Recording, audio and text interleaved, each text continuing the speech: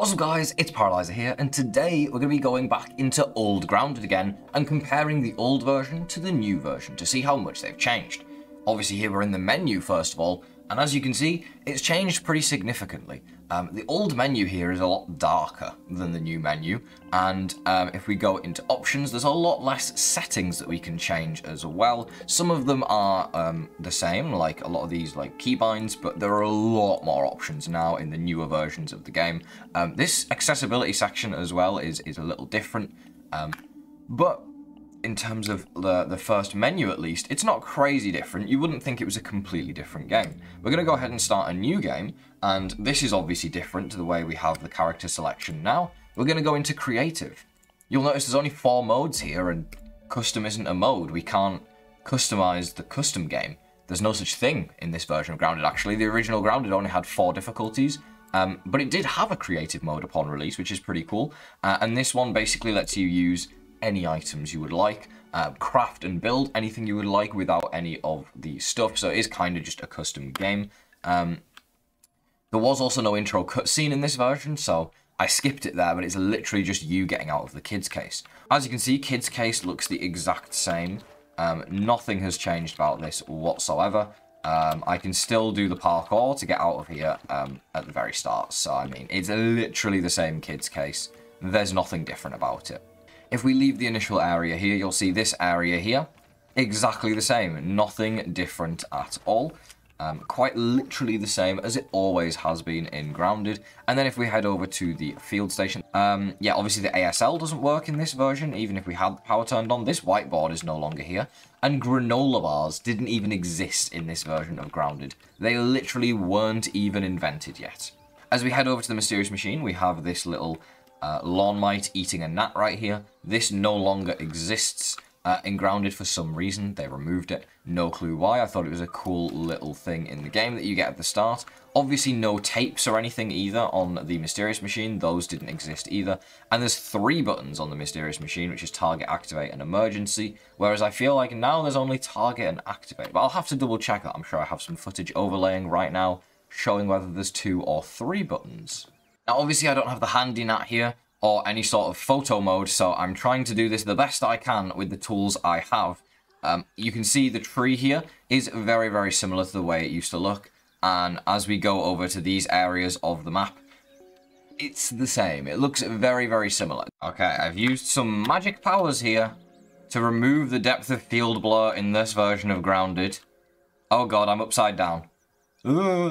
So we should be able to see everything now. Aha, this is perfect. This is exactly what I wanted. So, as you can see, if I do a bit of moving around here, the tree and the plant area looks the exact same in this version of the game. Nothing's changed about it at all.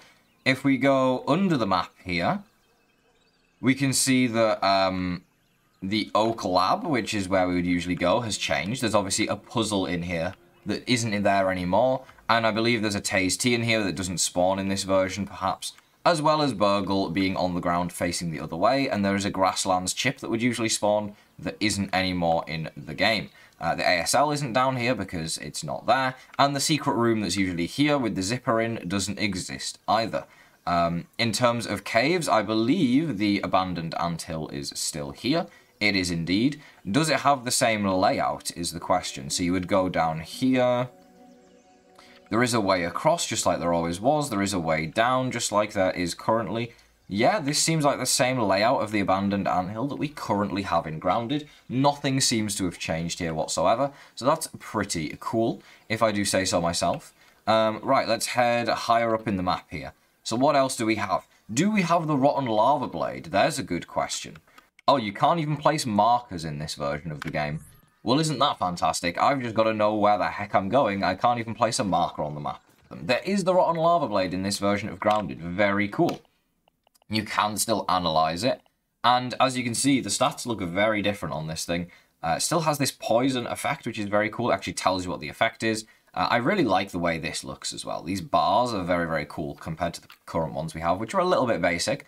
Some of the older stuff in this game sometimes is more unique, in my opinion. So, obviously the shed, the house decking is going to be the exact same as always. There was tape up here at one point. This never got developed, though. This tape has just been removed, and there's still nothing up here, so who knows, maybe one day they'll actually develop something up there. But as of right now, still nothing. Let's go ahead and let's take a look into the hedge as well. As we can see, we still have the basic field station on the way up. Obviously, there is just the branch to get up. There's no paperclip. That was added much more recently.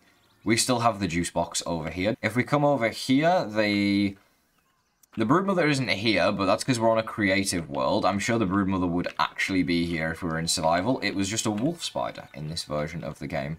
There's a fun piece of information for you. And if we keep moving through the hedge here, we're eventually going to get to the lab, I think. Okay, yeah, here we are. So if you were to follow the branches all the way along, you don't actually use a zip line either. You just drop down into the hedge lab. This thing is awfully similar, but not the exact same. It is very similar, though, to when it first released. There's a drop-down area here with an analyzer. It's not dropped down anymore. There's a lever right here, which is different to the way it currently works. And if we go to the area where you would input the password, this area is actually just completely empty now. Like, there's just a bunch of computers. It's not empty, but there's not what it currently is in here. You just go up here, you would pull this lever, and if we go through here, there's some doors. There's just a bunch of doors everywhere. I'm getting lost in the hedge lab, for God's sake. Yes, this room would have a bunch of spiders, obviously. Trying to figure out how this works. Can you even get the chip, or do you just pull a lever? Is that all you do here? There must be a way to get the hedge chip, right? Gonna have to go back and play the old versions of Grounded to figure out how these things work. Well, I can't see how the heck you would get the hedge chip, but I can guarantee you it's there somewhere. I just can't find it because I'm dumb. Ooh, we're gonna get to go and visit the old ant Easter egg. This is what it used to look like. So you have the totem thingy on the wall. You have the recipe over here in the corner. You have all of the ant heads, and then you have an old lean-to and a backpack that has a bunch of ant parts or heads. I think it's ant heads inside of it. So that is very cool. Now we're going to take a look at some of the late game areas of Grounded now, because obviously that's where everyone wants to see, right? So if we head on over here, this is the upper yard. This is where the Black Widow is, and the double Black Ox Beetle cave with the big rock mound. It's nothing. This is where Moldorc Castle is. It's literally just an empty lake. This is the entirety of the upper yard in this version. It is quite literally just covered in grass. If I go far enough away here, it's going to de-render the grass. You can see it is literally just regular grass covering the entire piece of land. There's actually nothing over there at all. Even if I go to the barbecue here, the barbecue is standing up. That's why it's called the barbecue spill, funnily enough, is because the barbecue is standing in the older versions and they spilled it over to create all the charcoal mess that goes everywhere. And if we go to the wood pile, that's also not here. And if we go inside the shed, that's also not here.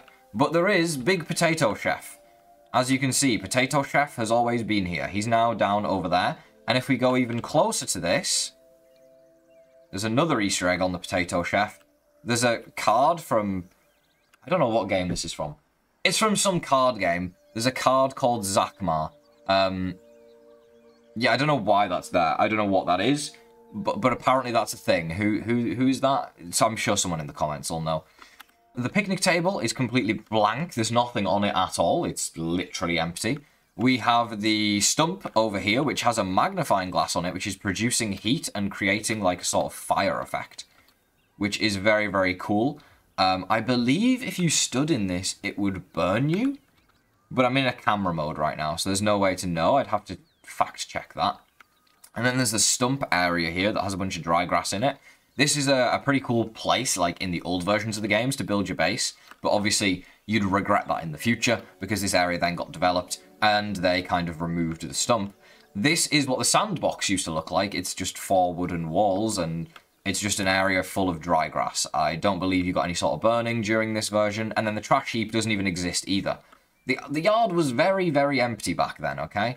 The decking area, again, there's nothing on here. There isn't in the new version either. The haze does exist, though.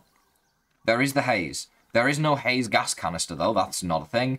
And I do believe the Haze Lab was a thing, though, if we can go ahead and find it. Here it is right here, look. So as you can see, the Haze Lab still exists. The door, interestingly, doesn't seem to be able to be bombed, but I'm sure it just has a different texture in this version. So as you can see, we can still go into the Haze Lab. It is literally the exact same layout. Nothing has changed with this. I lied. It has changed. Look at that. There's a button right here that's blue. You could also jump over here and go around the back to a secret little room, which I'm sure has some goodies in. And then you would have to go back through the secret little area here if you wanted to go and do the actual Haze Lab. It looks so different in here. There's just no grass, do you know what I mean? It's just much less textured. And there was obviously no pipe shortcut back then either. So you would just go through, and you have this next room here with some more goodies, and you'd go in here and pull the lever. I guess the levers is what gives you, like, the chips then. Maybe I didn't play this far back. I don't remember, but this was also 4 years ago. So I think I did play this version. I just don't remember it, because it was literally years and years ago. There is some pipes in the ground over here in the haze, but they currently don't lead into the lab. In terms of other stuff, what do we have? I guess we can check out the pond, right? As you can see here, it's going to be kind of hard to see in the pond because it's very, very blurry. But I can assure you that the pond lab didn't exist. There is another frisbee in this pond. See, I have played this version because I remember that frisbee. I can't really show off the pond that well, but you're just going to have to trust me when I say the pond is empty in this version. There is algae, as you can see, floating along here. I don't think you can even pick it up, though, because it looks very, very different to the way it does now. And I don't even think the pond depths exists. As you can see, there's no pond depths. It's not a thing in this version. Or I guess it is a thing, but there's nothing, like, down here. It's very empty. This whole map is empty. Yeah, the pond is a bit of a pain to deal with, I can't lie. I can't really maneuver through that. And as you can see, I don't think the bee's nest exists either inside of the tree. So yeah, that's a look at the old version of Grounded and what it kind of looked like. I believe, actually, there is the Pinchbacker Lab. Yes, look. You can still find the Pinchbacker Lab, and this looks completely different. You couldn't get in here, I don't believe. They still have the berry monster. But what it is there's a bunch of berries inside of different test tubes that they're testing on, which is very, very interesting. And then they made the berry monster. This is what it originally looked like. There's a couple of buttons in here. Don't believe you could press those, because I don't even think you could get in here. It was that long ago. But yeah, I think that's everything in the map for this version of Grounded. It looks very, very cool. As you can see, the map has changed a crap ton. It is literally entirely different since it very first released. So yeah, a huge shout out to the devs. This really does just show how much goddamn work they've put into the game. It is kind of insane, I'm not gonna lie. If you showed this to someone who plays Grounded now, they honestly would think this was a completely different game. Apart from the fact the graphics are the exact same. It's literally night and day between old Grounded and current Grounded. So a huge shout out to them, and yeah, they clearly worked very hard on this. I'm literally addicted to looking around and exploring. Oh, we still have the 4-leaf clover, really? Is it in here, though, or is it just a cave? Okay, yeah, the 4-leaf clover might be in here, but I'm just in cam mode, so it might not be showing. There is also the ant nest, obviously, as well, which I didn't check. I probably should have done that. Let's go to the red ant nest. I believe it's literally the exact same layout, though, so I don't believe much has changed inside of it. I believe it even still has the rotten bee armor, but we're not going to be able to see that. A bunch more quartzite than there used to be as well. But yeah, if you've enjoyed the video, don't forget to leave a like on it. I'll see you guys in the next Grounded video, and I hope you all have a great rest of your day.